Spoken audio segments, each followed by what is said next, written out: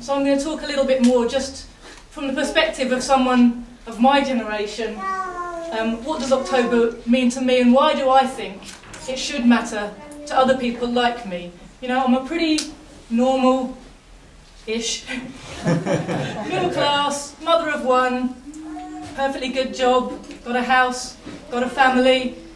Why is it, living in the imperialist heartlands, that I should give a monkeys about the socialist revolution and about standing here today to celebrate the 91st anniversary of the October Revolution, something that happened thousands of miles away, 90 years ago, to people very far removed from the kind of life that I'm living? Yeah, someone agrees. Why do I? Now, I grew up at a time of rampant anti-communism. I grew up in Thatcher's heartlands, one of Thatcher's children, our generation were called. We were taught to be selfish, we were taught to believe that it's the law of the jungle, it's a dog-eat-dog world, and that capitalism really is the ultimate expression of human nature.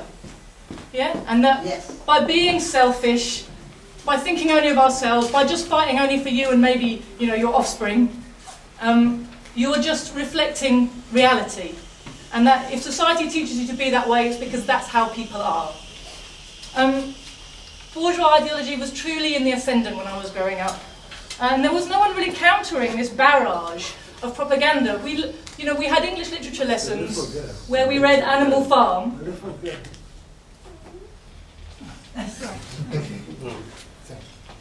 We had English literature lessons where we read Animal Farm and learned to repeat that Stalin was a crazy, murdering, stupid butcher, and Trotsky was the true leader of the revolution.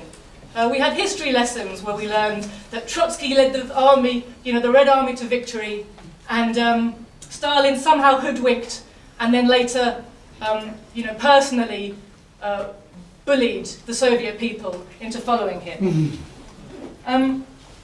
What was the aim of all of this?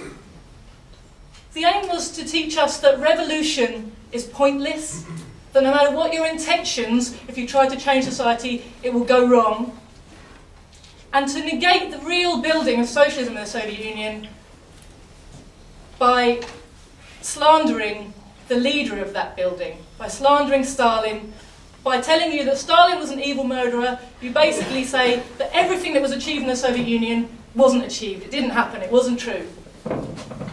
We were taught all sorts of stupid truisms, and when you just learn to repeat them, it just becomes, you know, these things become axioms because people say them often enough, you know. Power corrupts, absolute power corrupts absolutely. They're the kind of things people say to you and they think they've clinched the argument.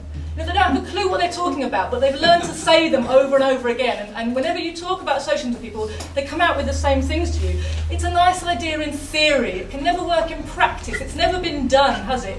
And people can say it's never been done, socialism's never been built, because we've been taught all these lies about the Soviet Union and about Stalin's leadership of the Soviet Union.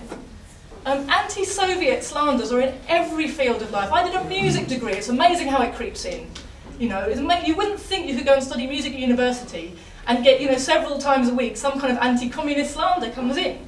You know, the great music of Stravinsky and Shostakovich was produced at the barrel of Stalin's gun. You know? Somehow or other, they made great music. It would have been much better if Stalin hadn't been there, obviously. If they'd have managed to escape to the West, which obviously what they really wanted to do, everything would have been much better for them. You know, the fabulous childcare and maternity provision provided by the Soviet Union. The children were treated like automatons. You know, the mothers were forced to work. The professional care was impersonal, it was uncaring. All the artists, musicians, dancers, gymnasts, athletes that were produced of such amazing quality by the Soviet Union, they were coerced, they were overtrained. It's not really human, you know, to be so good at things. The victory of the Red Army over fascism. You know, the soldiers were starving. They were forced to fight. Their best commanders had all been shot by Stalin, probably personally. And to cap all of this hostility from the official sources, from the press, or from the school curriculum, from the media, we grew up with a left-wing movement that was pretty much saying the same thing. Denouncing and disowning Stalin and all the achievements of socialism, from people in the trade unions, people in the Labour Party, the Socialist Workers' Party, the Communist Party. These were the people that you came up against who told you they were socialist, that they believed in, you know, the working class. But they all agreed, when I was growing up, from whichever one of these shades of left you care to talk to, they would all tell you Stalin was a mass murderer, probably Mao was too, Kim Il-sung the same. Socialism has never been put into practice anywhere. Marx wouldn't have approved of Lenin's revolution. Lenin wouldn't have approved of Stalin's building of socialism. So essentially, every step of the way,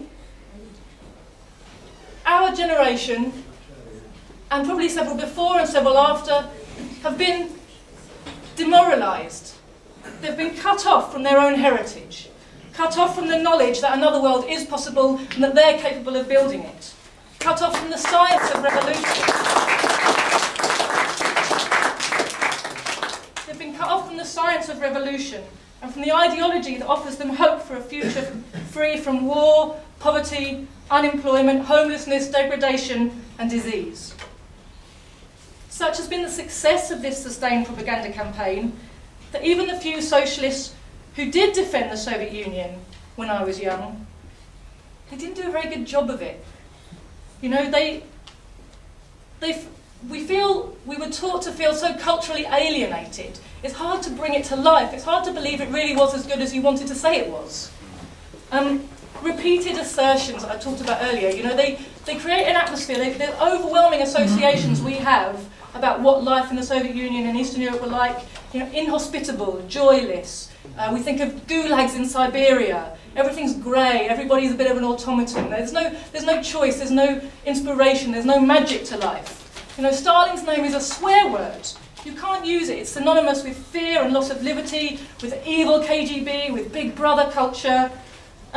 So that even those who've understood in theory that yes, socialism is a good thing and think that probably what happened in the Soviet Union might have been all right, they couldn't find the enthusiasm. They couldn't overcome this barrage of propaganda that had been instilled into them, all this prejudice, to actually stand up proudly and say, and find out for themselves, and say, you know what, this is nonsense. This is not the truth about socialism. This is not the truth about the Soviet Union.